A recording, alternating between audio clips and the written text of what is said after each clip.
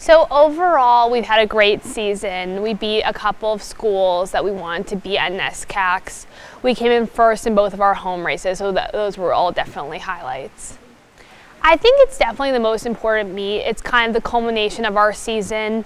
We run our top 7 athletes, so it'll be really cool to see what we can do. The group of regionals will be me, Caitlin Anthony, Bridget Humphreys, Andy Uribe, Emily Young, Grace Heller, Katie Cronin, and Haley Driscoll. So we have not gone to the course yet, but we will go Friday night to see it beforehand, which will be super helpful for Saturday, the race. The advice I would give them is that this should just kind of be the gift that you get after working so hard for the last couple of months, and that give it your all. You have nothing to lose, everything to gain.